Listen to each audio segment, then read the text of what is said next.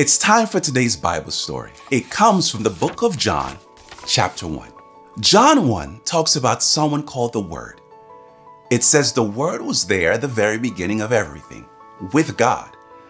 And it says that the Word actually is God, a light that shines into dark places, like a flashlight. You see, the Word is Jesus. Jesus was there at the beginning of everything.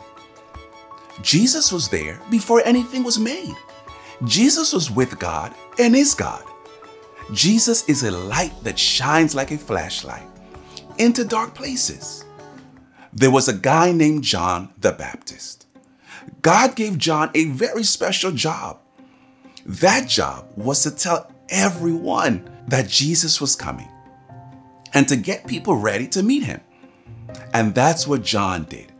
He let everyone know that Jesus was going to be the Savior the world had been waiting for.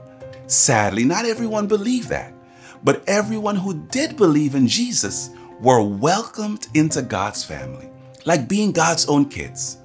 John told the people that things had changed because of Jesus' coming.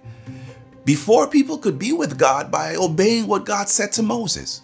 That was still good, but now people could be with God by believing in Jesus.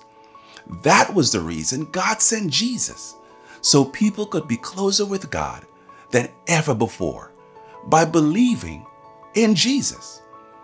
God wants nothing more than to be close to you. That's why Jesus came. John 1 reminds us that God sent Jesus for a reason.